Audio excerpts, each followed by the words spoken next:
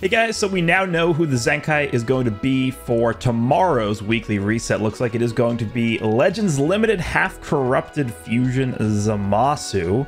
Let's just go ahead and check out the teaser slash reveal thing here. It's going to be the same thing as Broly's, right? The slow pan up for his art that we already know what it is, right? A cowering god who appeases evil. I couldn't read it in time.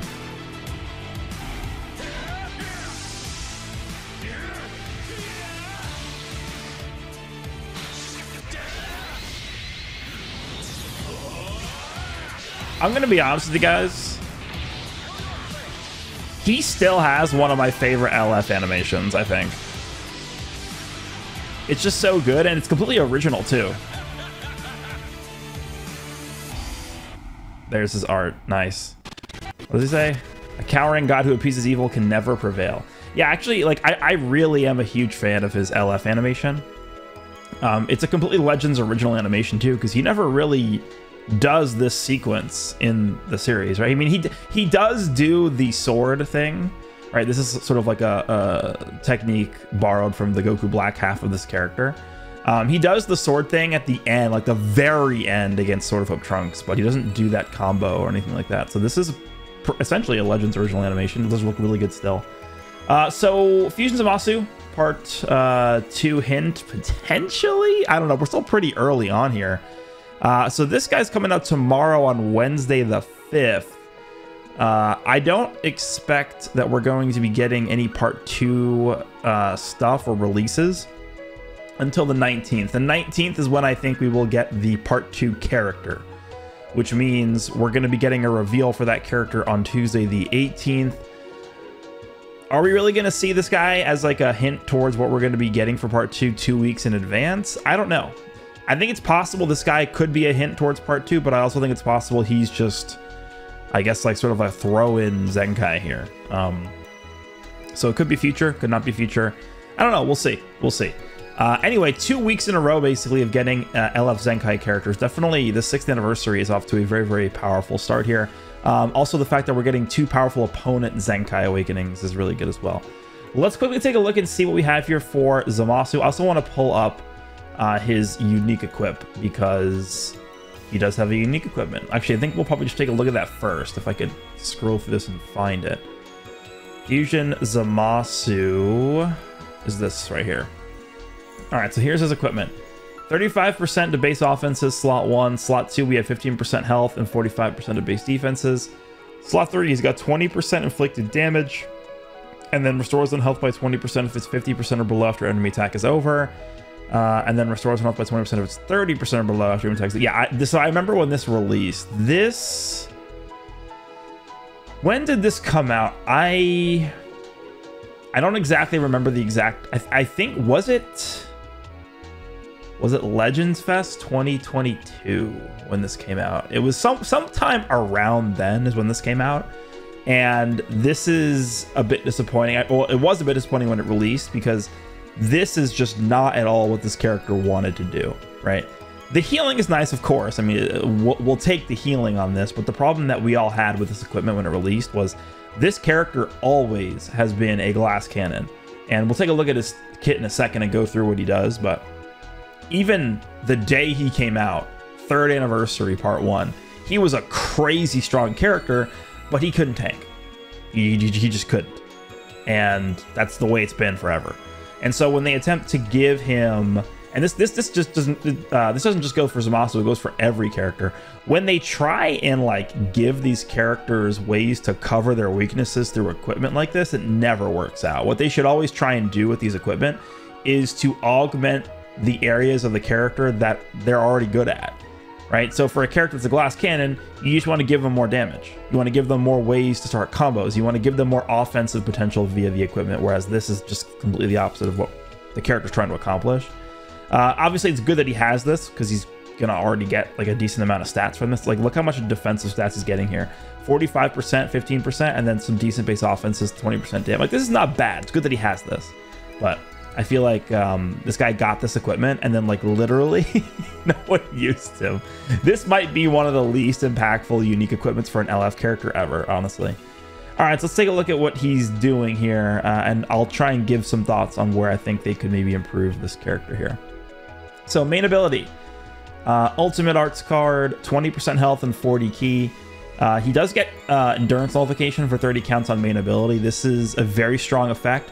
He doesn't get this on ultimate usage, right? He doesn't have endurance nullification on the actual ultimate card itself. He's gaining the effect through the main ability, which I think is actually probably just better, right? Because it means you can pop the main ability and you can use your ultimate and you're still going to have the effect up for 30 counts, right?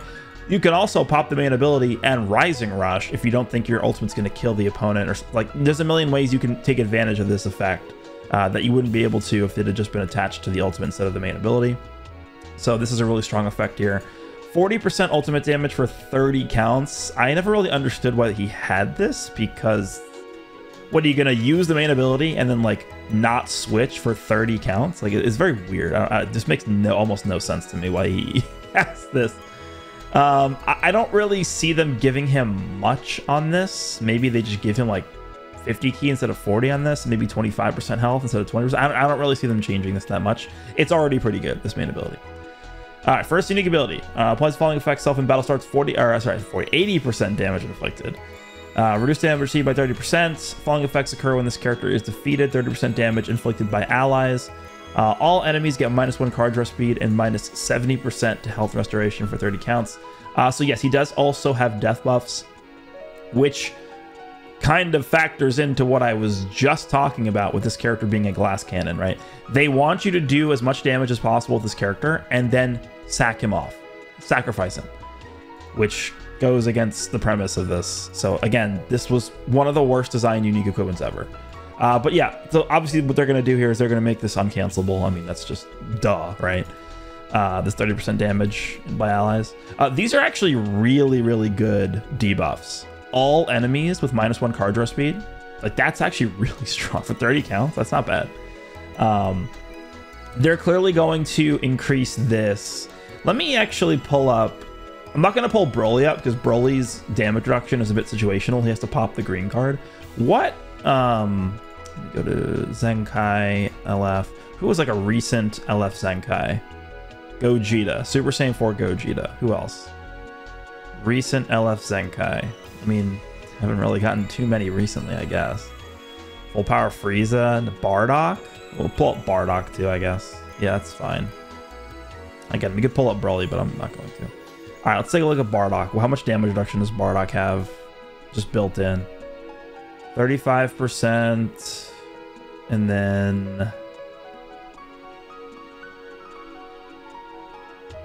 where he has other damage reduction, right? Is that it? He only has 35% damage reduction? Really? Blast Arts hit. No. Oh, here it is. But it's conditional. Okay. 35% up here, plus conditional 25% down here. And then we have Super Saiyan 4 Gogeta, who has 50%. That's the first time. No, I didn't click the Zenkai button. There it is. 30%. And then 50%. Yeah, so this is a little misleading, because a lot of players would look at this and say, oh, he has 30% here, and then he has 50% here, so he has 80% damage reduction. That's not the way it works. It's 30%, and then it's multiplicative, because this is beginning of the fight, right? Start of battle. He's getting 30% here. Then he's getting 50% when he enters the battlefield. This is actually multiplicative, not additive to this. So it's I was going to say a little bit worse than 80, but it's actually significantly worse than 80. So this Zamasu being at 30 here, I could probably see them giving him like 15% somewhere in his kit. Besides, in his third or fourth unique ability, they maybe give him like 15 or 20% more damage reduction, but it's not going to be additive to this. That's what I could see. We'll see what they do. Again, this is not a character that we're really you know, intently looking for in terms of more survivability. It's going to be just more damage oriented. So they're probably going to end up buffing his reduced damage received somewhere.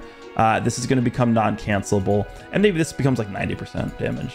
I mean, to be honest, 80% is like actually still pretty good as just one of his unique abilities for a character that came out 3 years ago. Second unique ability, Merciless Judgment, knocks enemy back to long range of cover change formed against their strike art, so his cover change against strikes. 15% damage inflicted every time this character uses a strike or a blast arts card, up to 60%. Yeah, so that is going to surely become uncancelable when he Zenkais. So he's going to be 80. That's going to be up to 60%. Also restores health by 5% if own health is 70% or less, so he's healing. I think a very, very easy thing they could do here is simply remove this condition. Just restores health by 5% every time he uses a strike or a blast arts card. There is no reason for him to be conditioned on this under 70% at this point. Obviously, during the third anniversary, this is a very strong ability, actually, during the third anniversary. But at this point, there's no need for this to exist, so I think just remove this condition. Following effects occur according to the enemy's actions with its characters in the battlefield. When an enemy lands a strike or a blast arts hit, reduce enemy key by 5 and reduce own damage received. Oh yeah, I forgot about this. He has this. So you know what they might do, actually? I think they keep this the way it is. I don't think they touch this. I think they make this 35 or 40%. Is how they do it. Make this 35 or 40%, and I think that's probably good enough. Getting damage reduction for by 5% for 5 counts. Alternatively, they could make this 10 counts because it's gonna stack. I actually would just prefer if this was 40% and they keep this the same than doing that, but it's an option. When enemy character switches, restores on vanishing gauge by 50%, activates 8 times. They should just remove this. Like if you're gonna make a condition that activates 8 times and then it stops activating, just don't have a limit to it. Like I don't know, what is it gonna be overpowered if it activates the 9th time? Like I don't think so. I think they just removed the limit of 8 times on this. This is pretty good. This is basically the same thing that Broly has. We can pull him up, I guess. Right, this guy just Zenkai. It's pretty much the same thing that this guy has, right? Let me see if I can find it. Here we go. Lots of falling effects itself on enemies, which is characters with characters on the battlefield. 50% damage. He got this extra 20%. This is from his Zenkai. I don't think he had this prior to the Zenkai. Broly's is 5 times. Zamasu's is 8 times. But again, I mean, this is just get rid of this. When an enemy is defeated, it destroys all of your enemy's cards. This was a really strong effect when this guy released. So what you would do is you would prioritize Zamasu to rush the opponent because you knew it was going to destroy their hand, and then you could just immediately follow up after you rush with like a tackle or something and make them vanish. This is probably still a good effect, but it's not going to be as good as it was when he first came out. So honestly, looking through the unique abilities, there aren't really a ton of things that I would say, oh, he definitely needs this or he definitely needs that. Something that he for sure needs is card draw speed. He has 0 ways to draw cards at all through his unique abilities, and he needs cover null. I mean, those are just the bread and butter mechanics that all damage dealing characters have in this day and age, right? This is a 3-year-old character. He did not have card draw speed, and he did not have cover nullification because cover nullification existed, but it wasn't really prevalent on many units. I would say he definitely... Okay, so you know what he's probably going to get, actually? They're probably just going to slap card draw speed on this first unique ability. Broly has that, doesn't he? No, he doesn't, actually. Because Broly... Yeah, Broly... That's another thing about Broly, is he gets conditional card draw speed when the opponent switches, and then he's getting card draw speed from the green.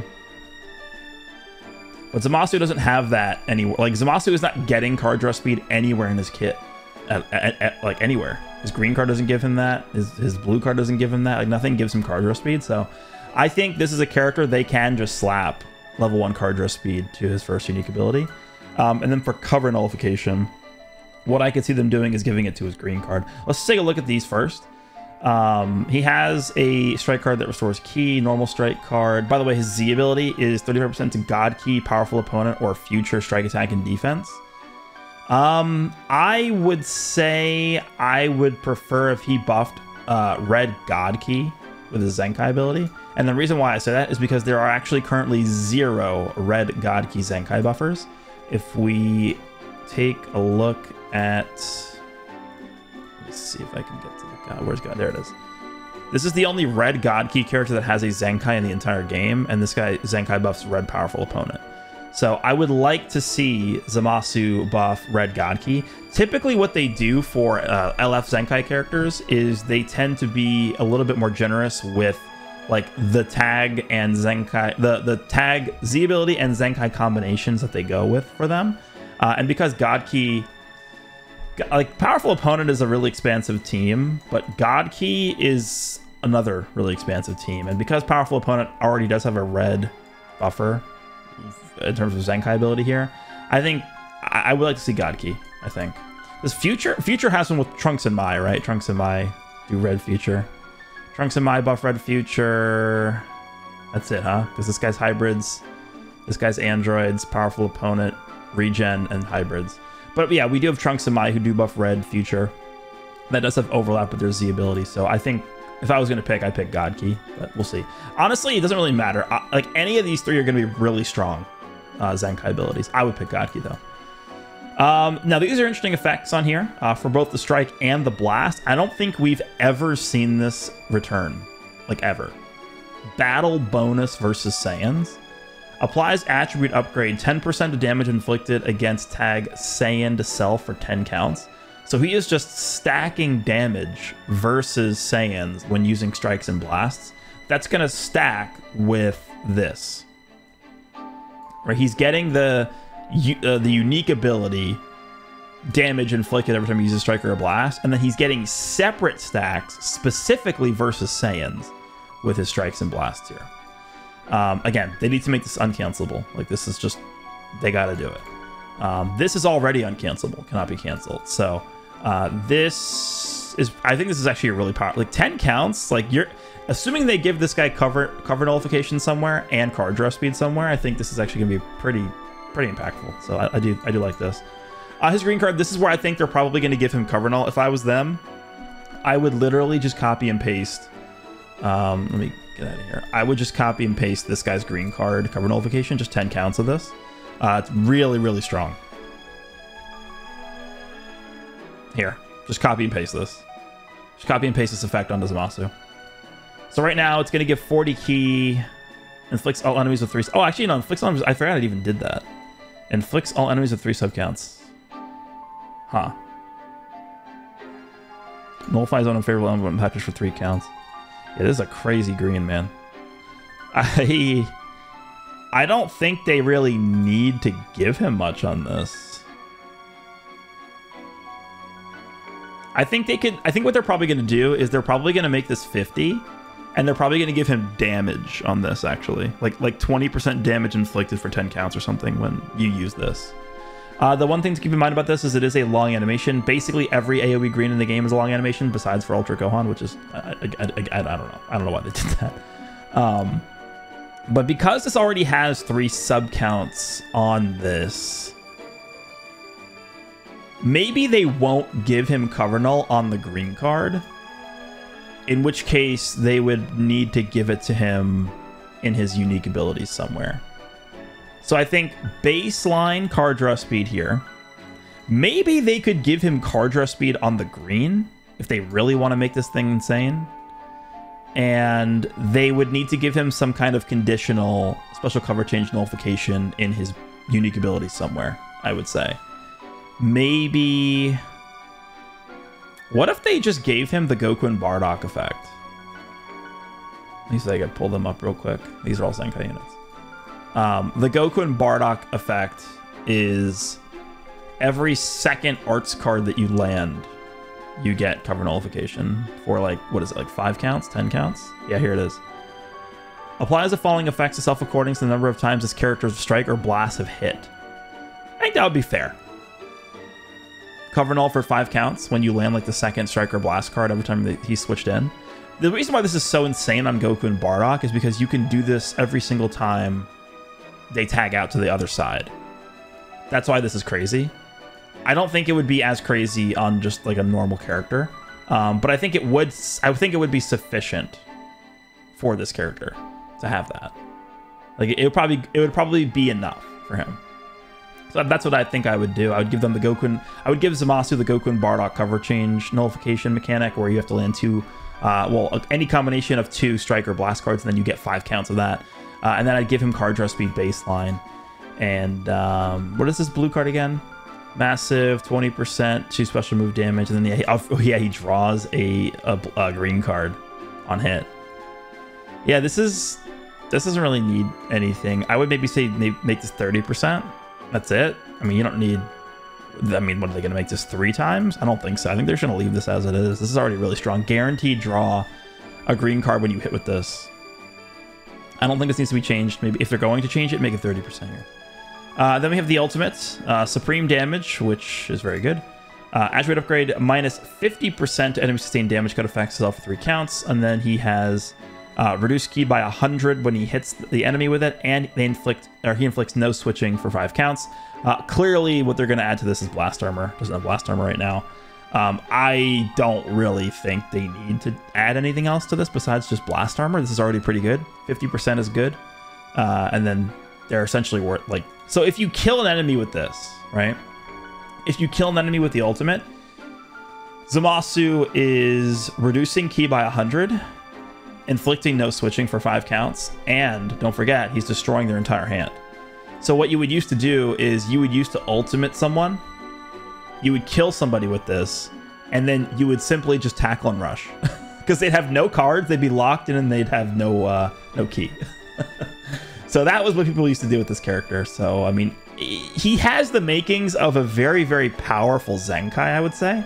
We'll have to wait and see what they do specifically for him. Again, I mentioned the things that he would need here. Make a lot of these things uncancelable, especially this. So this here would need to be uncancelable. Make the death buffs uncancelable. Not really much that needs to be tweaked with the main ability. Give him card draw speed here. Give him conditional cover nullification. I would say, obviously, the increased stats are going to help. Give him the God Key Zenkai ability. And maybe give this some damage buffs when you hit with the green card. This maybe just buff this a little bit. Other than that, I think he'll be pretty good. I don't really think they're going to need to go to town with this character. The only disappointing thing with him is this equipment is not the greatest, but it's still a decent amount of stats he's getting from it. So we will see. Let me know what you think about LF merged or half corrupted Fusion Zamasu getting his Zenkai tomorrow. When they post his details, I will be doing a breakdown video, and then we will be jumping into the showcase during reset. So hope you guys enjoyed this one, and I'll see you all in the next one.